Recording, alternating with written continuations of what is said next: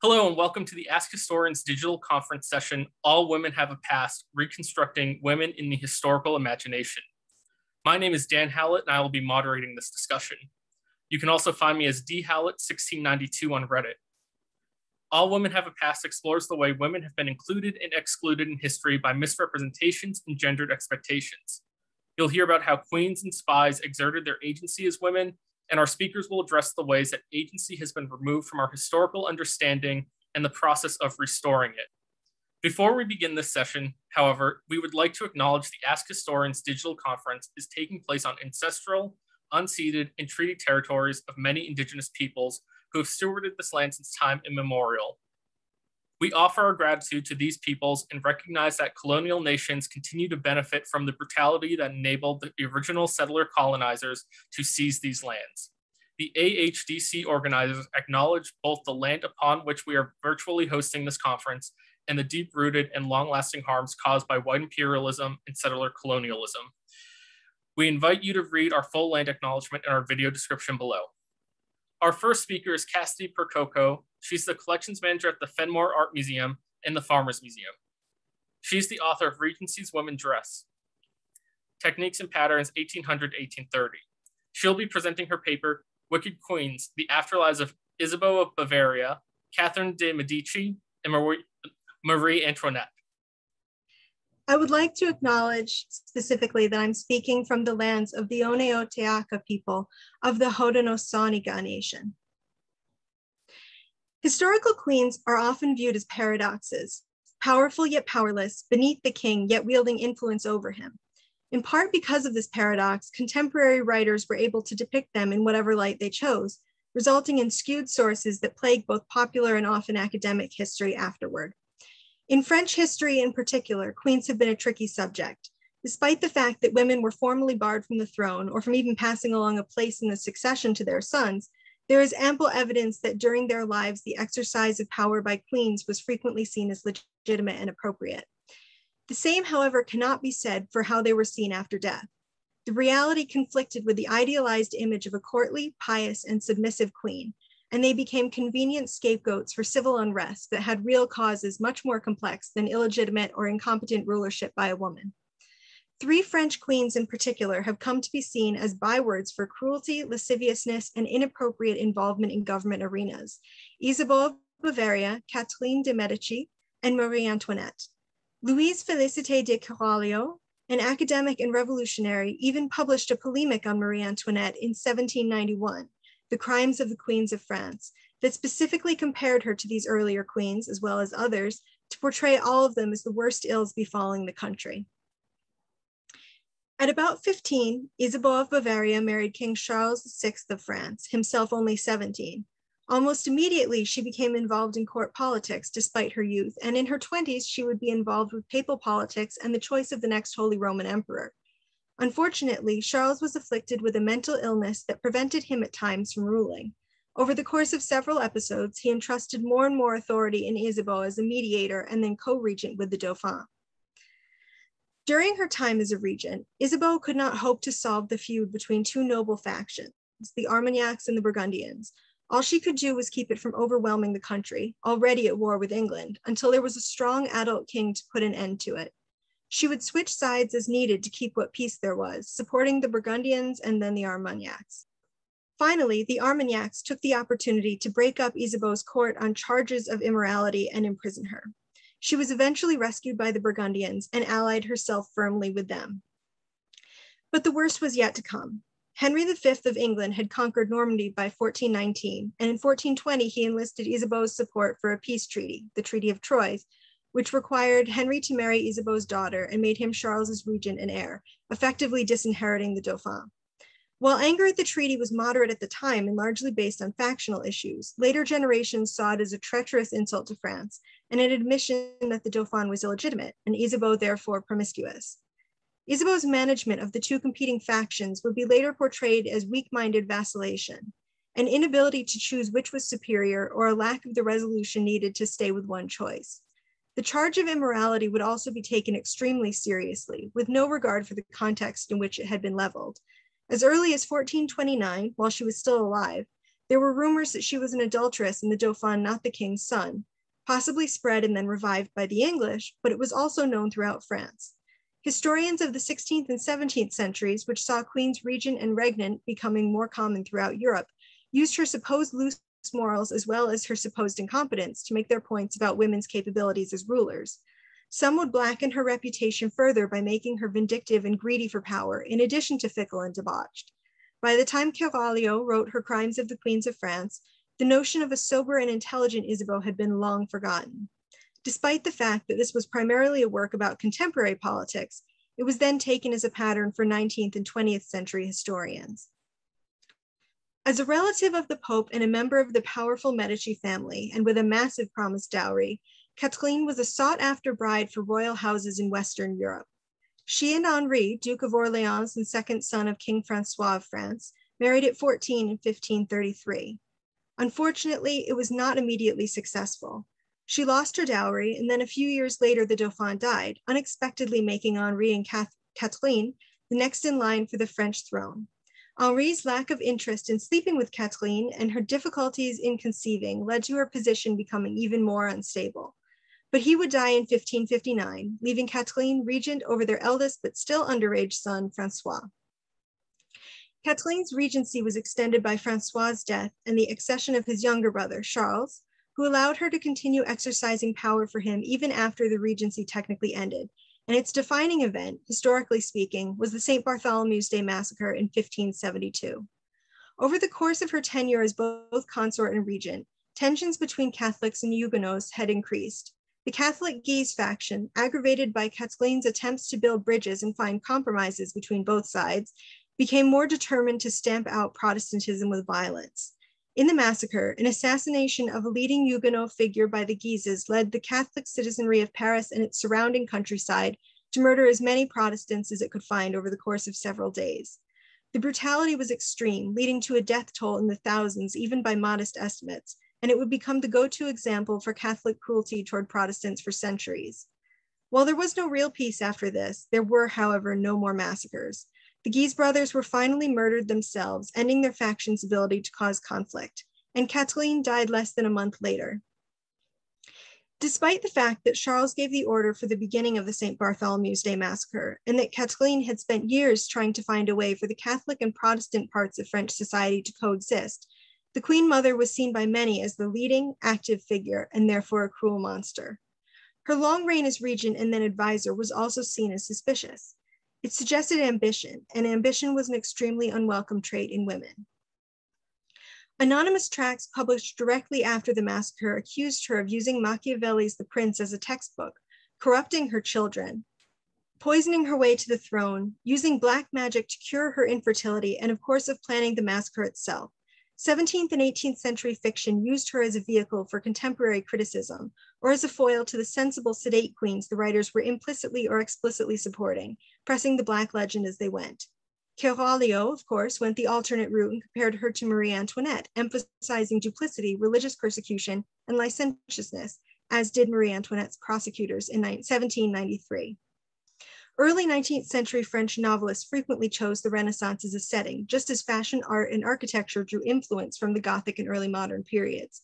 Honoré de Balzac and Alexandre Dumas took opposite political positions, but both depicted Kathleen as cold, murderous, and scheming in characterizations that have been passed down to present-day historical fiction. She became the ultimate wicked queen and bad example. Given Marie Antoinette's near mythical presence in pop culture, as well as the wildly popular Sofia Coppola movie artistically depicting her life, it's fair to say that her origins and story are well known. The 11th daughter and 15th child of the Holy Roman Emperor and Empress, the princess-born Maria Antonia was married to the then Dauphin of France in 1770 at the age of 14 to seal the alliance between the two kingdoms. During her time as Dauphine, Marie Antoinette was conflictingly seen as a representative of the hated Austria and also a beautiful young princess, prompting both positive and negative reactions from her new people. After about 4 years of marriage, the Dauphin came to the throne with his still adolescent queen. The two did not have a child until 1778, a massive source of stress for Marie Antoinette, as it had been for Kathleen. By this time, the negative side of her perception was beginning to outweigh the positives. Scurrilous pamphlets known as libelles were commonly printed, alleging that she was engaging in sexual affairs with her male and female friends. But rather than being a simple venting of popular sentiment, these stories were fed to revolutionary writers and presses by the court faction opposed to Austrian interests, or the Queen's interests specifically, and in fact helped to drive the negative public sentiment. French queens had traditionally been seen as inappropriate targets for such assaults, but the lack of an appropriate target, that is a royal mistress, led attention to be fixed upon her. The major difference between Marie Antoinette and Isabeau and Kathleen is that a strong sympathetic tradition sprang up even before her death. Edmund Burke's reactionary Reflections on the Revolution in France, published in 1790, described her as a persecuted woman, and the memoirs published by her lady-in-waiting, Henriette Campan, in 1822, presented her as a noble and kind woman with innate dignity. The Bonaparte empresses, Josephine and Eugenie, were both fascinated by her, and fashion made frequent references to her. The Queen continued to be a popular figure for fiction and pop history, allowing writers and filmmakers to explore both the luxury and the tragic end of her life. But at the same time, she's continued to be used as the perfect example of wealthy thoughtlessness. The assumptions that she did spend France into debt and that she did not care at all about the plight of the French poor frequently exist side by side with sympathy for the brutality and degradation of her death. She's still regularly used as a comparison for wealthy women who seem self-obsessed and completely unaware of the plight of the poor. In all three cases, I also have to note that the main flaws of the Queen are reflected in popular stories about their relationship to clothing.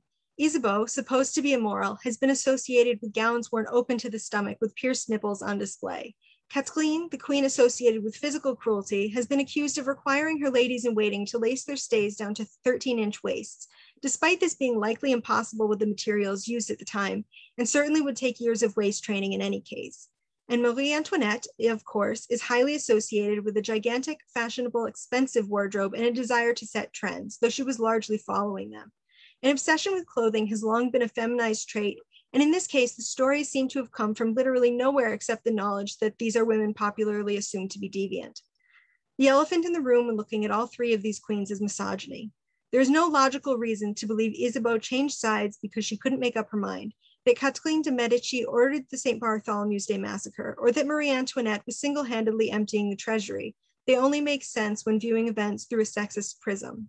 All of the claims against the reputations of these queens were well established in the misogynist playbook. Thanks, Cassidy, for that paper. I look forward to hearing more of your thoughts in the discussion. Our next speaker is Dominic Webb. He graduated with a degree in history from the University of Warwick in 2019, where he focused on conservative resistance to Hitler. He also holds an MA in journalism. He will be presenting his paper, Churchill's Angels, the Female Agents of SOE's F section in Popular Memory and Culture. The girls who served as secret agents in Churchill's Special Operations Executive were young, beautiful, and brave. This quote from Marcus Binni's The Women Who Lived for Danger serves as a fitting introduction to this topic because it is only 1/3 true. That the 39 women sent into occupied France by the Special Operations Executive were all brave is undeniable, that they're all young is untrue, and whether they were all beautiful is somewhat irrelevant. The Special Operations Executive was established in July 1940 and was famously assigned one task by Winston Churchill: to set Europe ablaze. Over the course of the war, SOE agents operated from Singapore to Svalbard, carrying out acts of sabotage, building and supporting resistance groups, and gathering intelligence. Almost 500 agents, male and female, were sent to France, responsibility for which was assigned to SOE's F section. These agents played a key role in building the resistance groups which crippled the German response to D-Day by sabotaging French railways and harassing advancing German forces. There is a large corpus of novels and pop histories focusing on Britain's involvement in the Second World War, as well as a significant back catalogue of TV shows, documentaries, and films. Of the many aspects of Britain's war, its intelligence and clandestine operations, including those carried out by women, have garnered an especial interest. Many books, both fictional and non-fiction, have been written about the women recruited by SOE and sent into action. However, in the words of leading SOE historian MRD Foote, on these few, there is a large popular literature, almost all of it worthless, and much of it about the wrong people. As some of the only women on the Western Front employed on the front line, or indeed beyond it, F section's female agents transgressed against traditional gendered expectations. Some left children behind, some husbands. Violette Tazabo, who had been widowed in 1942, left behind her young daughter when she was parachuted into France. When recruited, many of the women left roles doing what was considered to be traditional women's work. Virginia Hall, one of SOE's most famous agents, was working as a secretary in the US Embassy in London when she was recruited. Some 15 of the agents were recruited from the non-combat Women's Auxiliary Air Force. When they entered the field, these women continued to defy the gendered roles imposed upon them by SOE command. While women were only supposed to act as couriers and wireless operators and were denied the opportunity to act as organizers and weapons and sabotage instructors, they nonetheless filled these roles when the situation demanded it. When the organizer she was working under was captured by the Gestapo shortly before D-Day, Pearl Witherington took command of the local armed resistance, ending up in command of as many as 3,500 men. Another female agent took over as her network's weapons instructor after the original was killed in a German ambush. Some women also broke the gendered combat taboo, engaging in direct armed conflict with the Germans.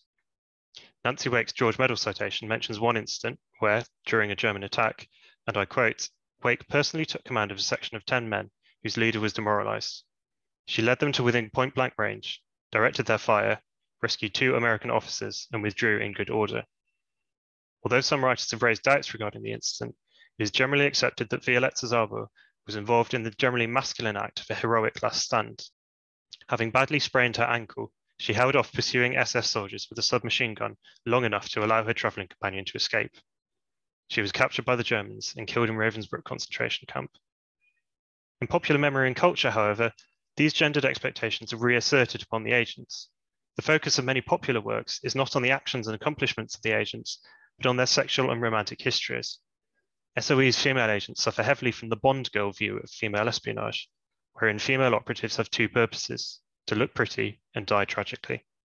In both popular history and popular culture, female SOE agents are objectified and sexualized in a way that their male counterparts are not. One example of this is the popular understanding of Christina Skarbek, also known as Christine Granville, who worked for both the Secret Intelligence Service and SOE. She was involved in cross-border intelligence work in Poland and Hungary, at one point being smuggled out of Hungary in the boot of the British minister's car in order to avoid arrest by the Gestapo. She joined SOE in 1944 and was sent into France, where she served with distinction, on one occasion securing the release of 3 fellow SOE officers with a combination of threats of violence and considerable bribes. Granville is a notable case study because she had a series of love affairs throughout the war, which has subsequently become the focus of her reputation in popular culture. The most thorough and recent biography of her, written by Claire Mully, is entitled The Spy Who Loved, and descriptions of the book on a number of online bookstores trumpet Granville's many lovers. In the video game Hearts of Iron 4, players can recruit historical agents for their intelligence agencies, who were then assigned traits such as double agent or safecracker, which reflect their historical activities and skills. Alongside the commando trait, Granville is assigned the trait of seducer. Granville was murdered in 1952 by a violent stalker, and much ink has been spilled litigating the exact nature of her relationship with him, including whether or not it was sexual. The sexualization of female agents extends from popular history through to popular culture. One example of this is the French film Female Agents, which follows 5 female SOE agents as they attempt to extract a captured British officer with knowledge of the D-Day landings. Their first task is to rescue the officer from a convalescent hospital for injured German soldiers where he is being held. The agents decide that the only way to cause a sufficient distraction in order to smuggle the officer out of the hospital is to distract the soldiers with a sex show. In another scene, one of the agents takes a cyanide pill to prevent her from revealing any more information under torture. Before doing so, however, she first removes all of her clothes. The women in this film are objects, not agents. A second agent who has been the subject of special attention in popular culture is Noor Inayat Khan. Inayat Khan, whose father was Indian and mother American, and who grew up in France and Britain, was the only woman of colour sent into France by SOE. She arrived in Paris shortly before the network she was due to join was broken up by the secret police, and survived for 3 months before she was betrayed. A considerable achievement, given that the life expectancy of a wireless radio operator in occupied France was just 6 weeks. She was executed in Dachau concentration camp in 1944 and posthumously awarded the George Cross, one of Britain's highest awards for bravery. Inayat Khan is consistently orientalized in the popular imagination as an exotic spy princess. While there is at best spurious evidence that Inayat Khan ever claimed the title of princess, she is often given this title due to her family's royal ancestry. Her great-great-great-grandfather was Tipu Sultan, who ruled the Kingdom of Mysore until 1719, when he was killed by the British East India Company during the siege of Seringatapam. Both her modern biography and a 2006 documentary bear the title The Spy Princess. Leo Marx, who worked on SOE codes and ciphers, called her a potty princess, while Maurice Buckmaster, who headed F section, described her upbringing as mystical and her father as an Indian prince. Gendered imaginings are also reimposed upon Inayat Khan. In one fictionalized retelling of her life, she tells the story as a narrator in the form of letters to her unborn child. A second presents her, in the words of historian Jean Lahiri, as an erotic figure. The female agents of SOE's F section placed themselves in extraordinary danger during the war.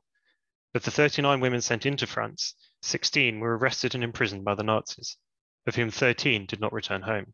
The women transgressed against the gendered expectations of society, and when in the fields, when the need arose, defied the gendered roles imposed upon them by SOE.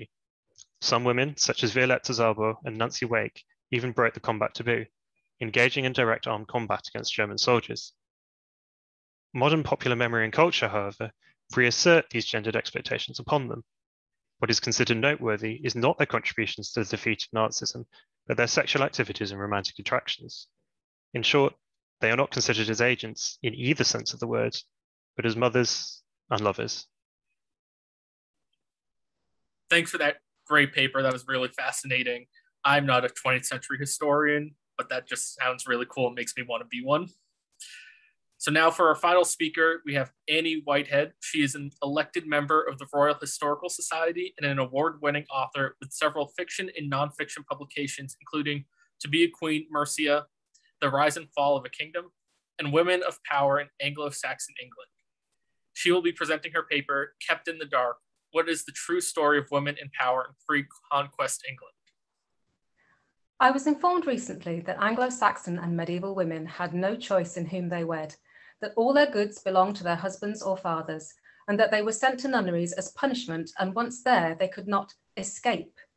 I was also told that this was because of the established patriarchy. Now, I can't speak about later periods, but this wasn't the case in Anglo-Saxon England, particularly not in the early part of the era, where we know that most religious houses were run by women, and Hild, Abbess of Whitby, educated no fewer than 5 future bishops. Even so, the women of pre-conquest England have had a bad press, and many of the more salacious stories have endured. In this paper, I'm going to briefly address the issue of women's lot in general, and then look at how later chroniclers distorted the life stories of influential women. And I'm going to do that by focusing on 4 Anglo-Saxon women in particular. Pre-conquest law codes and documents, some dating as far back as the early 700s, show us that a woman could not be married against her will, and that any land given to her as part of the marriage agreement was hers to keep and bequeath as she saw fit. There were laws against rape, and widows were not to be consecrated as nuns too hastily, and if they were unmarried after 12 months, could choose their own future. Many, incidentally, chose the religious life. It was far from unpleasant. One note of caution to be sounded here. If laws were deemed necessary, it might suggest that these principles were being disregarded. Nevertheless, the laws were there. Let me turn now, though, to specific women of power. And I'd hazard a guess that most people have heard of Lady Godiva. I'd even go so far as to say that she's the most famous of all Anglo-Saxon women, taking up her husband's dare to ride naked through the streets of Coventry if she wished him to lower taxes. But is the story true? Entries in the contemporary Anglo-Saxon chronicle of events of the 11th century are full of detail, yet there is nothing within its pages about this incident. Only Roger of Wendover, a later Anglo-Norman chronicler, has the story. My research has shown the likelihood that the monastery at Coventry was founded jointly by Godiva and her husband on land that she owned, and that he was a shrewd, rather staid man, unlikely to dare his wife to ride naked. There's no clear indication why Roger chose to portray Godiva in this way, though he might have been referencing folk tales linked to a pagan god of ladies riding on white horses. But I have some ideas why the good names of the next 2 women were besmirched. 8th century King Offa of Mercia was, at the height of his powers, overlord of all the kingdoms in England south of the River Humber. An East Anglian king was visiting Mercia, specifically seeking the hand of one of Offa's daughters.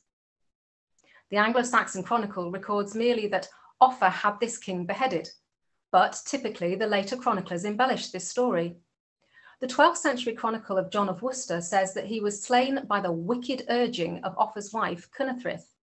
Roger of Wendover, him again, relates how the queen arranged for a pit to be dug underneath a seat where their guest would sit. The victim was plunged into the pit and stifled by the Queen's executioners. Cynethryth, in fact, not only attested charters, but notably she attested during the reign of her son, Edgefrith, even appearing in charters without him before he reached his majority, after which he seems to have replaced her on the witness lists. So it seems the case can be made that she was acting as regent. She was also the only known queen, not just of Mercia, but anywhere in England, to have coins struck in her name. Contemporary letters from Alcuin, advisor to the Emperor Charlemagne no less, exhort her son to learn authority from his father and compassion from his mother. He would have written to her himself, he said, but he knew the king's business kept her too busy to read letters. So why the murder accusation? The double monasteries, housing men and women and usually run by an often royal abbess, began to decline during the 8th century, perhaps in part because as royal endowments they were becoming too rich and too powerful. Mercian kings claiming monastic land as hereditary property ruffled the feathers of the churchmen. Offa built up quite the property portfolio, naming his wife as his heir. She became abbess of Cookham, but the Archbishop of Canterbury claimed the rights to it, and Cynethryth had to enter into an agreement whereby in order to keep Cookham, she had to give away another monastery and a number of large estates attached to it. Is there a clue here? Another Mercian royal abbess, Cynethryth, was accused by the Anglo-Norman chronicler William of Malmesbury of arranging for her young brother, who'd been named king when their father died, to be murdered and the body hidden. The story goes that a dove flew over the altar at St. Peter's in Rome and dropped a message saying where the body was. When it was brought back for burial, fearing discovery, Cynethryth chanted a psalm backwards as a spell and her eyes spontaneously fell out. Malmesbury said there were still bloodstains on the psalter even in his day. And the problem with this is that Cynethryth's brother probably didn't even exist. A man by a similar name witnessed charters, but those charters are considered spurious. Claiming to own a martyred royal saint's relics was always useful for monasteries, and it may be that Winchcombe, where he was supposedly buried, gained prestige through this story. In addition, it should be noted that, like the wife of Offa, Cynethryth was a powerful abbess who, after judgments at ecclesiastical councils in the 820s, had to relinquish control of some of her most lucrative abbeys to the church at Canterbury. The by now familiar trope of royal murderesses continued in the 10th century with Elfrith, the last wife of King Edgar. Various Anglo-Norman chroniclers tell us that she practiced witchcraft, connived to murder a bishop by having him stabbed under the armpits where the wounds would not show, of being complicit in the murder of her first husband, of bewitching Edgar, her second, and of arranging the murder of her stepson. However, we should lay these lurid claims against more contemporary evidence. It was during Edgar's reign that the Benedictine monastic reform gathered momentum, and when Bishop Athelwold produced his Regularis Concordia, laying out the rules for monastic life, he mentioned Elfrith by name, saying that she should defend communities of nuns like a fearless sentinel. The near-contemporary Britforth of Ramsey described Edgar's coronation feast, saying, "The Queen loftily surpassed the other ladies present, with a regal bearing that was befitting to her, since she'd been found worthy to marry the king." This is important because this is taken from the life of St. Oswald, who opposed the Queen and her son after the king's death. And even so, the account is favourable. Elfrith was a consecrated queen, for that was also her coronation. She attested charters and was remembered as a foraspriaca, advocate, speaking on behalf of women in legal disputes. A letter explains how a woman named Wulfyth rode to me at Coombe looking for me. The me in question is Elfrith, and she goes on to describe how she interceded and helped bring a land dispute involving Wulfyth to a conclusion. Like Offa's wife, she was also regent for her son during his minority, influential even after his first marriage, and was credited with bringing up her grandson. Far from being pawns, chattels, or any other stereotype, these women were influential. Bede tells us of the wife of Redwald, king of East Anglia in the 7th century, who, when told of his conversion, seduced him into returning to his heathen practices. She must have been persuasive indeed if she managed to change his mind after his visit to the strongly Christian kingdom of Kent had convinced him of the benefits of conversion.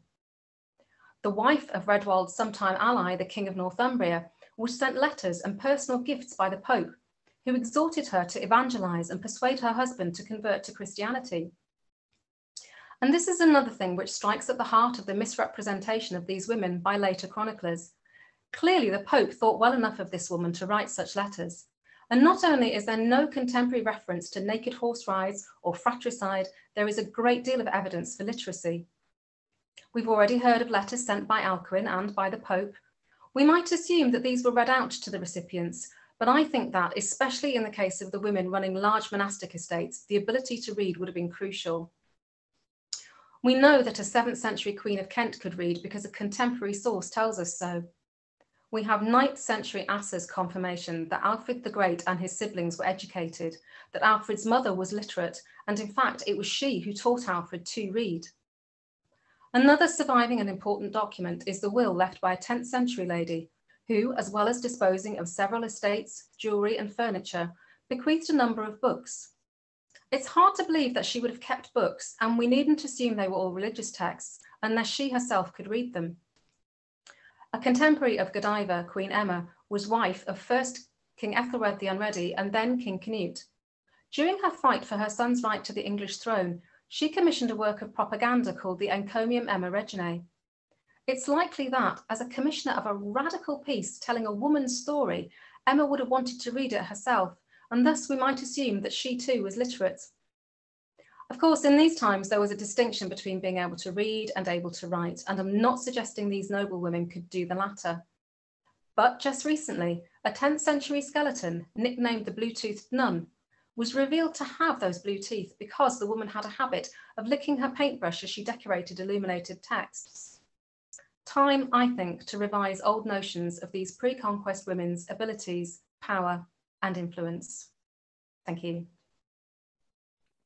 Thanks for that final paper. That really pulled together a lot of themes that we had throughout this panel. And I'm excited how well they came together. So to kick off this roundtable conversation, I'm curious if you could all take this question and address the challenges of finding women in primary sources, and especially with the thread of fiction that we have in this panel. I'm curious how historical imagination and creativity can help reconstruct these deleted and missing stories. There are actually very few mentions of women by name in the Anglo-Saxon Chronicle, but it is possible by cross-referencing to track these women's stories down. And though I have denigrated them, the Anglo-Norman chroniclers are very useful in that regard because they do give us the stories, salacious though they are, and then I can sort of backtrack to find out the truth behind these myths and legends. In terms of fiction, the constant use of the word why is really important for me. And just one example, alongside the Anglo-Saxon Chronicle, we have a small section of it called the Mercian Register, which is a surviving fragment of a much longer chronicle. And it basically tells the Mercian story, and particularly that of Athelflaed, Lady of the Mercians. And it chronicles, the bit we have left, chronicles the years when she was in charge of Mercia, when her husband was ill, and then subsequently when he died. And what's interesting for me is that the early part of that, when he was ill, yes, her activities are chronicled and she's building fortified towns and she's sending armies to fight the Vikings, but she's not straying very far from home. And when I was developing her fictional character, I was thinking, well, perhaps she was just staying at home nursing him.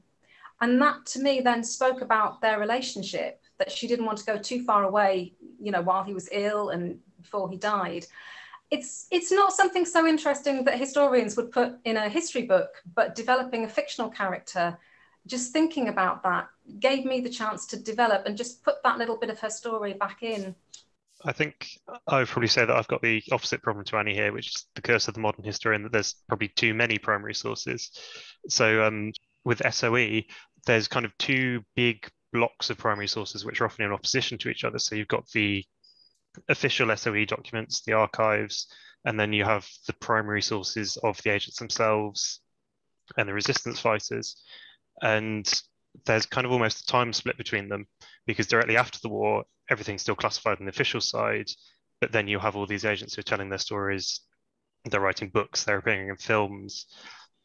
And then when the archives actually start to be opened, which is not for another maybe 30 or 40 years, actually it turns out that a lot of the things that they were saying is untrue. So there's a really good example of this, which is a woman called Elizabeth Clark, who was never an SOE agent and completely made up her account.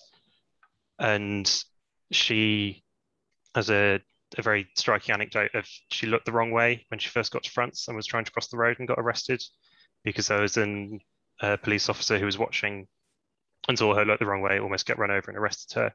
And then that made its way into a memoir by Maurice Buckmaster, who was the head of F section. And then that got picked up by the official history of SOE because he'd seen it in the memoir.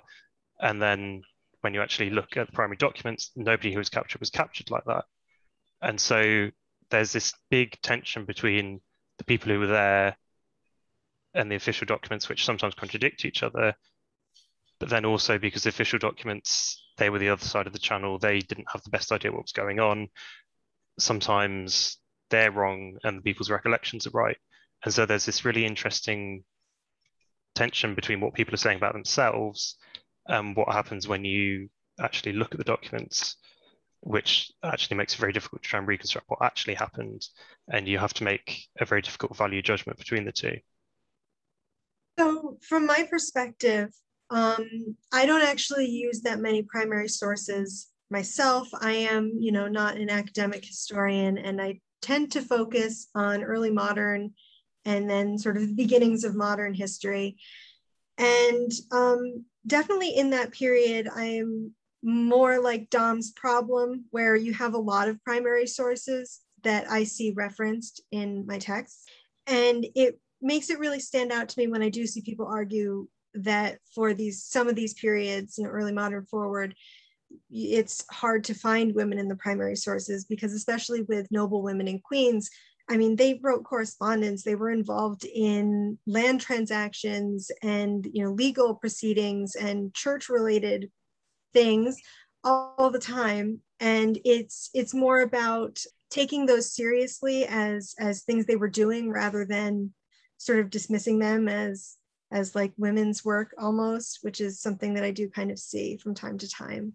Yeah, like I said, I don't really use that many primary sources myself, because most of the people I read about, there's a lot of secondary sources about them. I don't know if I should admit that. I think that's interesting what you bring up, the idea that things get dismissed as women's work. And here on this women's history panel, we have political and military history, which has often been considered separate or written about separately.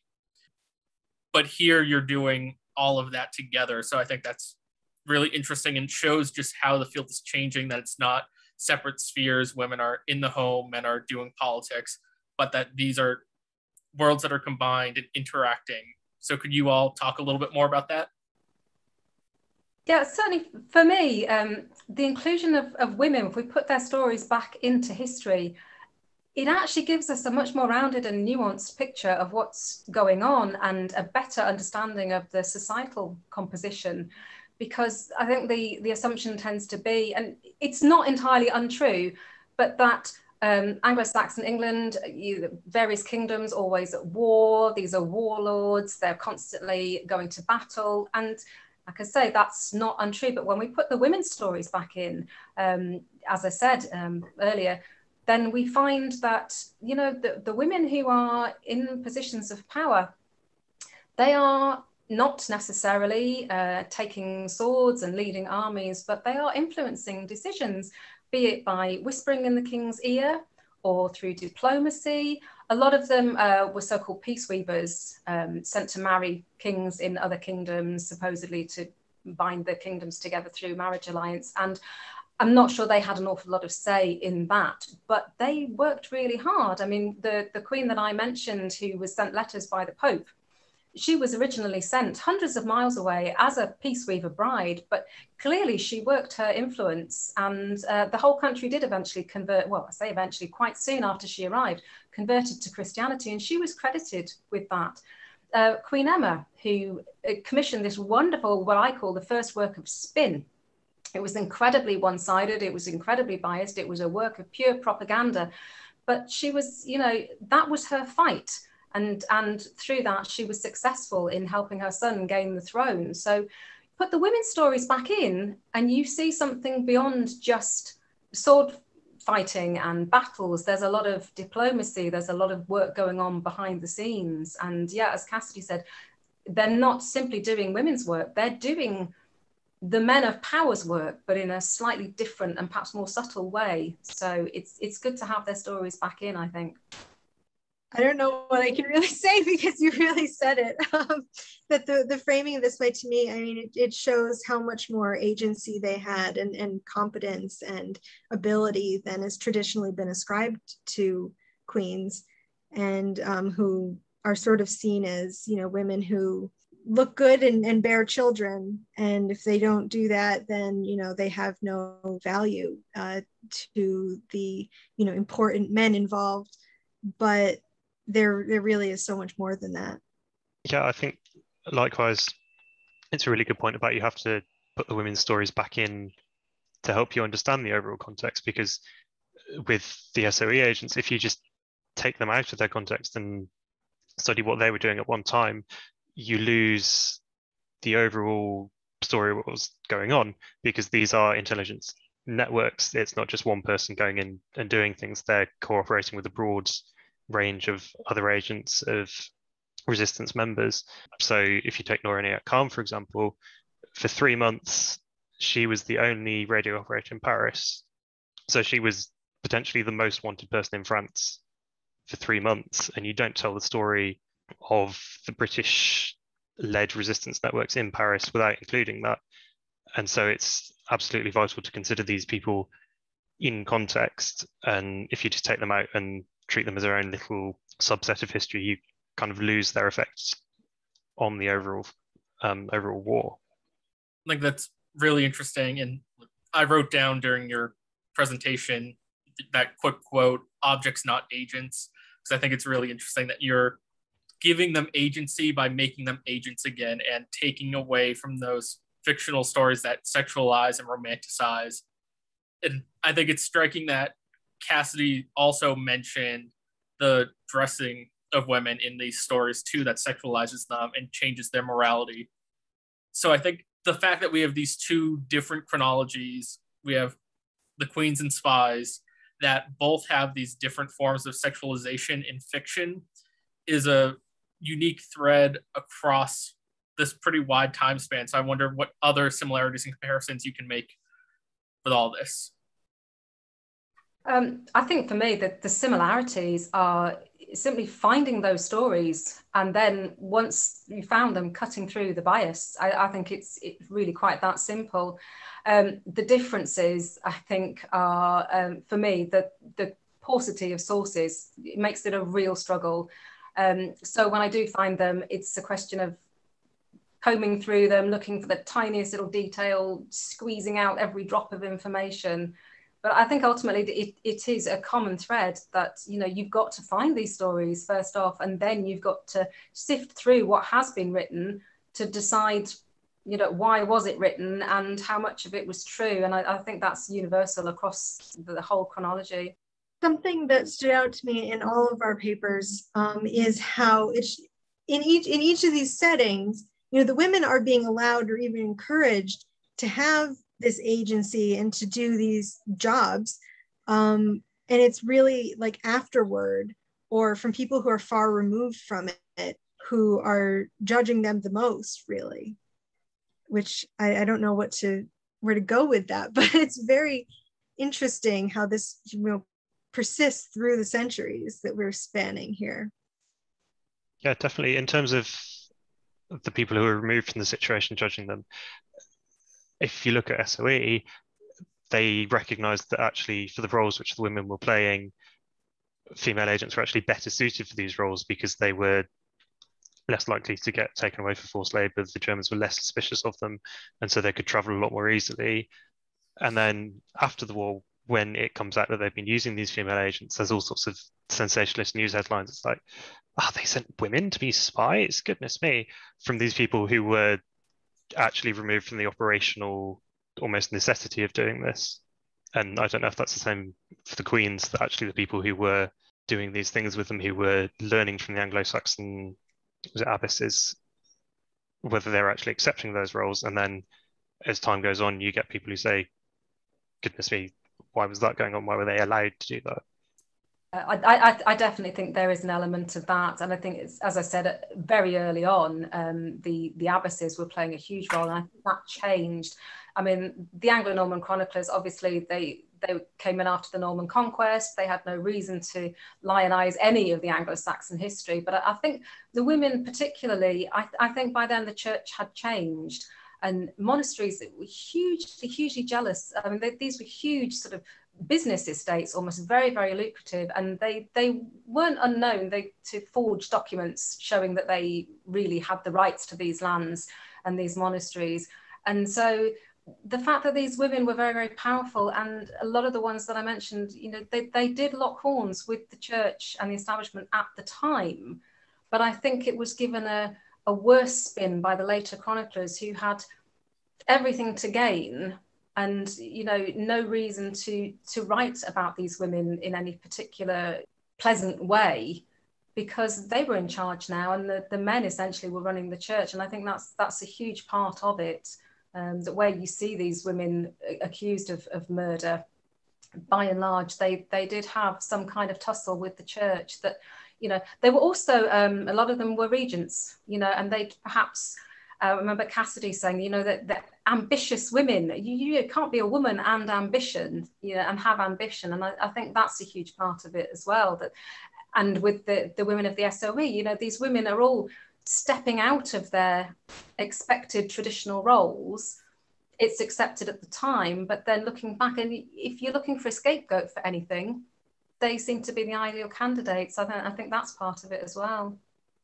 There's one question I have for Annie and Cassidy as well. I don't know if you've written much fiction, but with a lot of the very, very bad fiction that I read when I was researching this paper, there's a pretty common thread that there's this very present threat of being arrested by the Germans. And obviously that was a real threat, but slightly less pressing than it appears in literature. And for me, that seems like there has to be this tension in fiction that there's not in actually retelling these stories. So I was wondering whether, as writers of fiction, you think that there is this conflict between telling a good story, which is interesting and compelling, and also telling a story which is kind of grounded in the historical reality? Yeah, for me, it's a really good question, actually. And I hear a lot, people say, oh, history tells us what happened and fiction tells us why. And I don't 100% agree with that, because I think any historian should be analysing and working out why things happened, and not just telling a narrative history. But in terms of fiction, I mean, I write about real characters. I don't make any of them up. Even when servants are named, I use those as characters in my books. So I feel I have a duty to tell their stories pretty accurately. And I don't mess around with timelines where they're known. And I think that the fiction writer has carte blanche to fill in the gaps of the known history, but to make it plausible. But where those gaps are being filled in, that's the opportunity to flesh out the characters, you know, to put the flesh on the bones, think about their relationships with their families, with their enemies, the dynamics, the interaction. But I think in terms, you know, telling a compelling narrative, I think the trick is to know when to start and when to stop. And that might not be, if you're telling the life story of someone, that might not be to start with their birth and end with their death. You've got to think about a sort of narrative arc, and also think about what to leave out. Because if you've got people sitting around a meeting, you know, in Churchill's war room, you don't necessarily need to mention everybody who was there.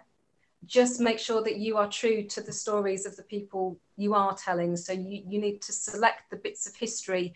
You need to make sure that, you know, pick the best bits, but make sure that's true. That's the way I look at it. I know a lot of people like to mess around with timelines and drop fictional characters in, but that's not what I do. Perhaps because of my training as a historian, I don't know. But if I know something happened, I'll either ignore it or I'll add it in. But what I won't do is bend the facts where they're known.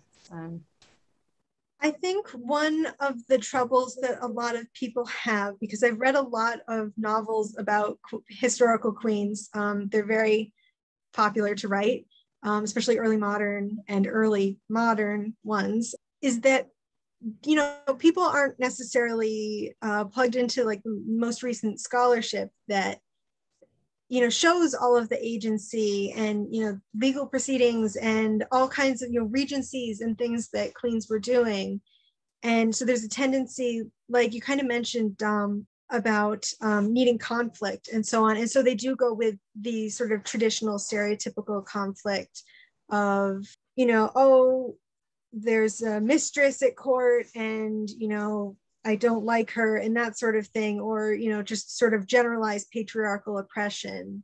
And so there's a lot out there that I think people sometimes don't realize that they could be using as factional conflict at the court or something, where people just accept, of course the queen is involved in politics to some degree, and she's writing letters to the Pope and so on, but there's just not that familiarity.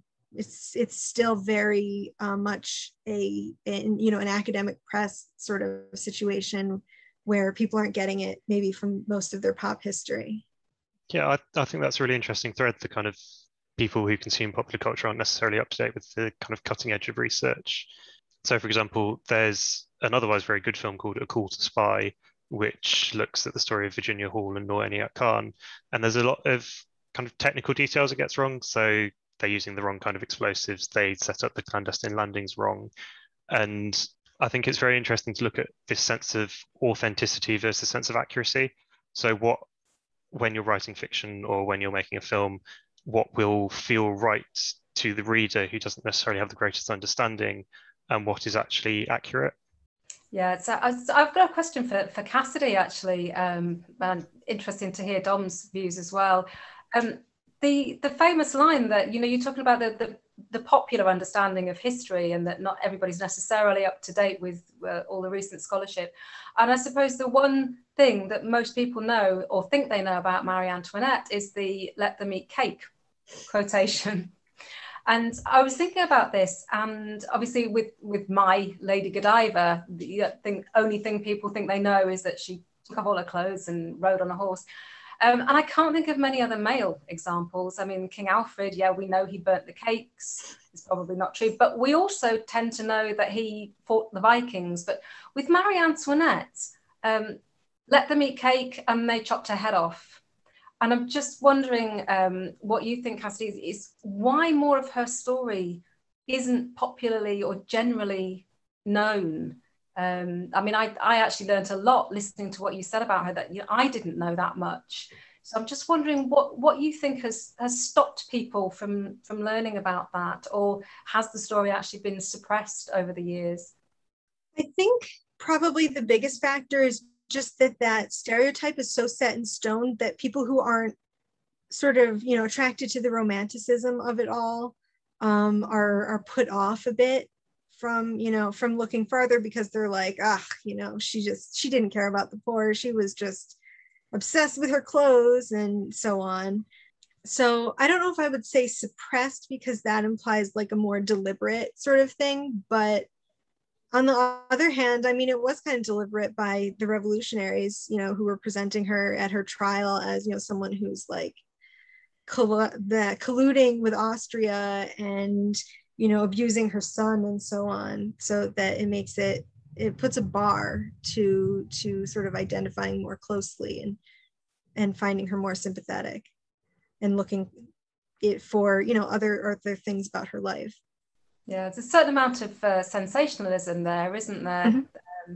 And Dom, I just wanted to ask you, why is it, do you think, that the women of the SOE are still thought of in terms of being so out of the ordinary, that there seems to be this shock almost that women could possibly behave like that? And so therefore, as you were saying, the idea that we have to talk about a woman had so many lovers, she couldn't just have been a very good and competent agent. I'm just wondering why these typical female attributes are always attached to these stories, and that we don't just see them as doing what they did as a job. Just wondered on your thoughts on that. Well, I think Ian Fleming has a lot to answer for here. Even though he should have known better, because he was involved in naval intelligence during the war. So I think because James Bond is such a cultural titan, that a lot of people think female spy, Bond girl, that's kind of inextricably linked. And because of the way that Bond girls are expected to behave, they're expected to be beautiful, they sleep with James Bond quite a lot. There's kind of that trope, which I think is very difficult to get past. But in terms of SOE in popular culture, it's not necessarily always been that way. So directly after the war, a lot of the films and the books were made in consultation with the agents. And there was even one film which actually cast SOE agents as the main characters. It wasn't a very good film because they weren't very good actors, but they were still very directly involved. But now, as time moves on, and some of the agents, well, most of the agents, I think by this point have actually passed away, the gap between the subject and the author, the source and the writer is much wider. And so they end up relying a lot more on kind of familiar established tropes. And especially if you're an author who's got to churn out a book every other year, you don't have that time to do this very in-depth research to actually reconstruct this accurate picture. And so a lot of them do tend to fall back upon these established tropes and cliches, which actually, as we've seen, don't really apply to women in reality.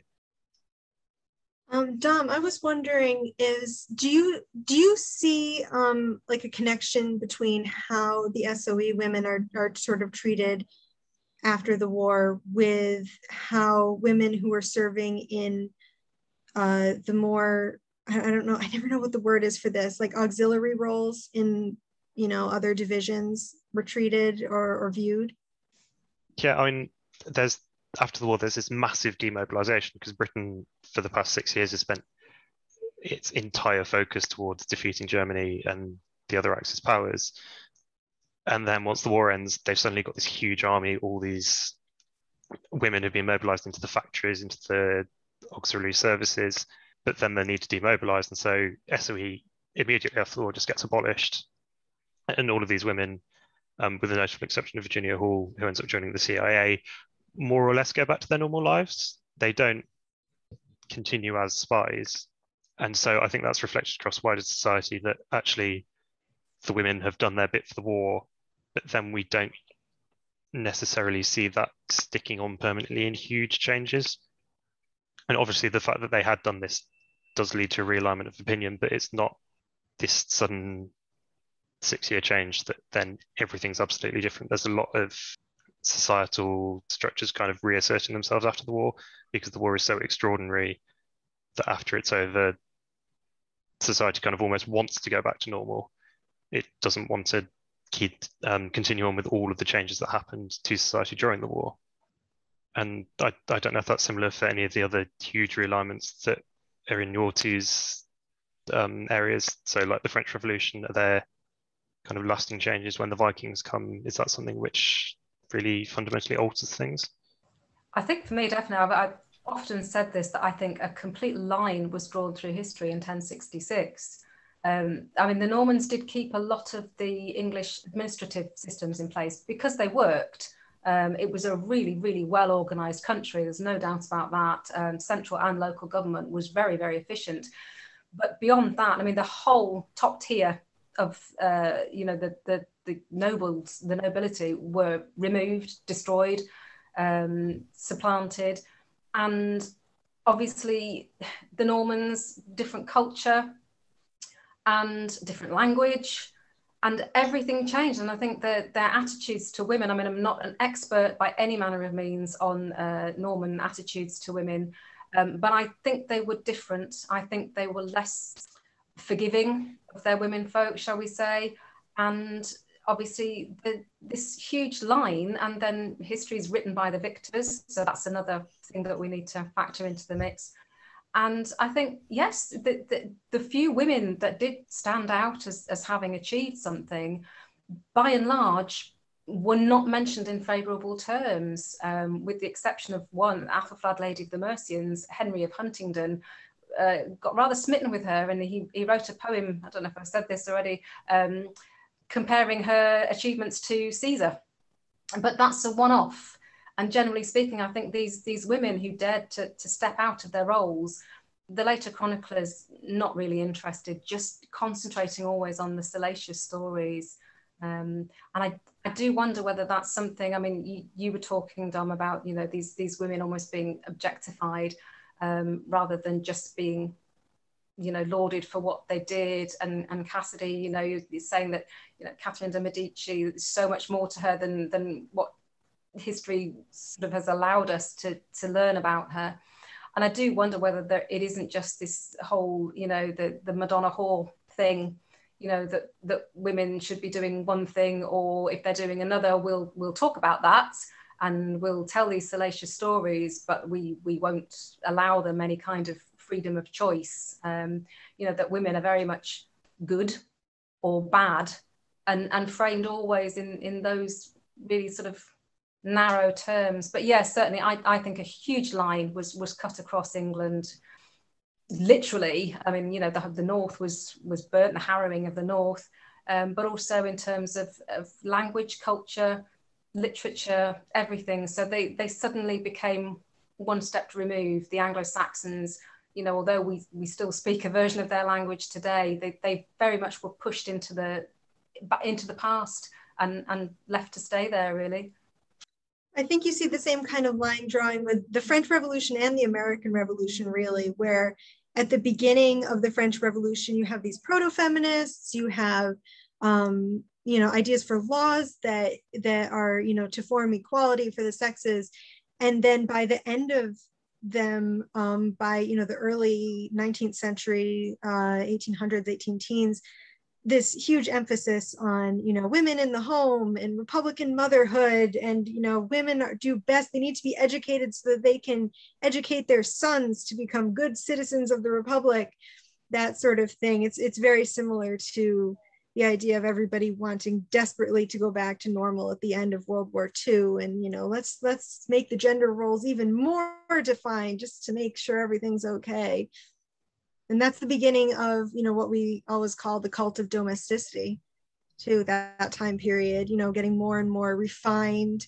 And, you know, oh no, you've got to stay in the parlor and, you know, do any one of your million little needlework, netting, painting screens, all these kinds of accomplishment projects, rather than, you know, the things that women were doing in the 1780s and 90s, writing, you know, revolutionary pamphlets like that historian who wrote The Crimes of the Queens of France. You know, no more of that. So we're starting to run out the clock. So I'm going to ask one final question before we move on to any closing statements. So to wrap up, my last question is, noting that these women that we're all talking about are in very sensational and extraordinary stories, how does the history of these women tell us anything else about womanhood and gender beyond these select elites and these very few women that we're able to find in the record, but we can tell something about the broader social and cultural understanding of womanhood? And one really quite interesting thing, which I don't think anyone has actually ever written about, is that secret agents, they take part in passing. So a secret agent has to fit in completely, absolutely. They have to be above suspicion. There's got to be no possibility that anyone can say, oh, that's odd, that's out of place, why are you doing that? And so the way that the cover identities of these agents were constructed is actually a really good way of looking at what the stereotypical French woman was supposed to be like. So if you're an agent who's going to be sent to Paris to be a middle-class woman, then someone has to sit down and think, right, what's this woman going to wear? What are their spare time activities going to be? So they're above suspicion, they're not suspiciously idle. What are they going to have in their pockets? And so for material culture, for kind of societal culture, it's really interesting to look at how these women passed in France, even while they were transgressing against the kind of established ideals of femininity and womanhood. I think for me, one lady I didn't mention in my actual paper, but I've mentioned her a couple of times, and I've written an awful lot about her, is Athelflaed, Lady of the Mercians. The only real information that we've got telling her side comes from the Mercian Register that I mentioned earlier. In the main Anglo-Saxon Chronicle, she's only ever mentioned as King Edward of Wessex's sister. They don't even give her name. But what's interesting for me, and it's a tiny little thing that I can pull out attitudes to women in general, is the fact that though she led a kingdom in a time of war, not all the sources mentioned her name, but neither did they say that this was anything unusual. And it's clear that all the men of Mercia were happy to be led by this woman. They didn't put forward an alternative candidate. They got very, very upset when her daughter was deprived, their words, deprived of all authority. So they were happy for a daughter to succeed her mother, which didn't happen in this country again until Tudor times, where a woman succeeded a woman, not even a mother and daughter. So I think that one tiny aspect, yes, she's a noble woman, but it speaks volumes about the attitudes that actually, if more women had been willing or able to come forward, clearly there was no bar to them ruling, and particularly in times of war. So for me, that's really telling about general attitudes. With mine, I really see it as sort of the same things that happened to the queens happened to other women on a much smaller scale. The same kinds of attacks to your reputation, where Catherine de' Medici was attacked as being cruel because, look, she orchestrated this huge massacre. Maybe a woman in a neighborhood feud would be attacked for, she was cruel to her servants when maybe she wasn't, but it was a good way to get at her. And of course, sexuality is, very much something that women at all levels of society could be attacked through. Women would be taken to court because they said that their neighbor was, a prostitute, something like that. It definitely speaks to what women up and down the social scale were facing, just for national feuds rather than neighborhood ones. And that's a wrap on our discussion. That was great. I learned a lot. I hope everyone watching learned a lot. This was really fantastic. And I'll give you all a moment to say any closing thoughts or final words.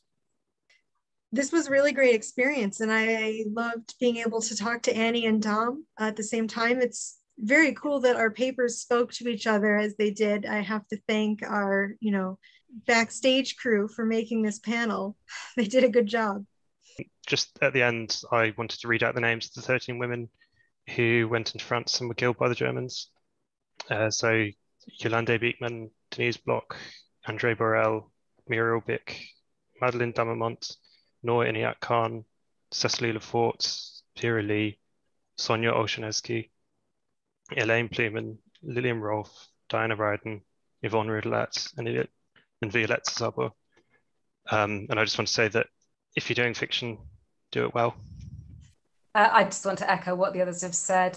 Thank you so much, Dan, and to all the organisers. It's been a wonderful opportunity. It's been lovely to chat to Cassidy and to Dom.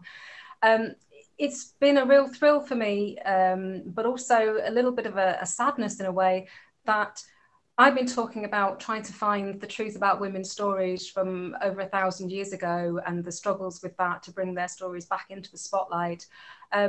And it's been great to chat about all these universal themes and similar problems that we encounter, but maybe leaves me feeling a little bit sad too that it's not a problem just associated with the women who lived so very many long years ago, but the whole topic of this discussion has been great, and to be able to have this opportunity to bring all these women's stories back out into the spotlight and dust them off and make them shine has just been wonderful. So thank you. Thank you, Cassidy, Dominic, and Annie for presenting today. Thank you, everyone, for watching. Thank you to our organizers and our conference chair, Lisa. Everyone, please remember to check out the rest of our programming and come back to Ask Historians to ask the questions that you come up with it.